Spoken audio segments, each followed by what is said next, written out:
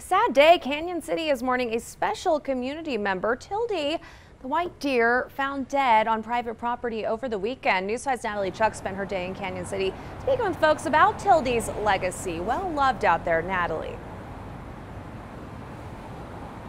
Elizabeth, everybody I spoke with today in Canon City, from coffee shop owners to people on the street, were touched in some way or another by TILDE and are sad to see him gone, but some more than others. I spoke with one woman today who was especially saddened by the loss because TILDE got her through exceptionally challenging times lately. For many, he was Canon City's mascot. As a matter of fact, there's a mule deer right there now. Yep, which could be TILDE's brother. But for others, so much more.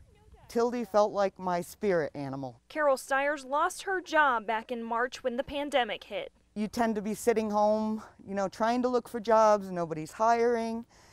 So I was able to spend sometimes 2 hours just sitting out here, watching him, getting lost in the things that he was doing. Deer visit the field across from Stiers' house all the time, including TILDE. He seemed to start getting used to people taking pictures of him.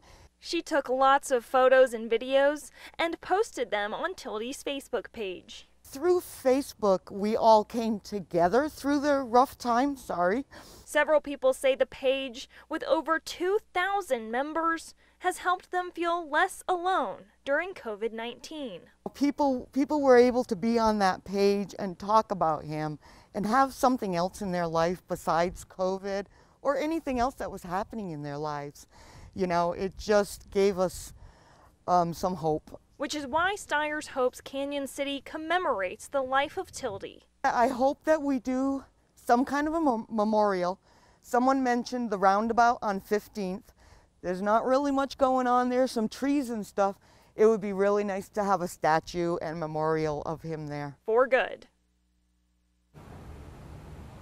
Colorado Parks and Wildlife confirmed that TILDE was not poached, which is good news. They speculate that maybe he passed away after a car accident or any other natural cause. And if you are one of the many people missing TILDE right now, head over to the Facebook page. There's lots of photos throughout his life, artwork, and even a GoFundMe for a possible statue. Always watching out for you, Canon City. Natalie Chuck, News 5.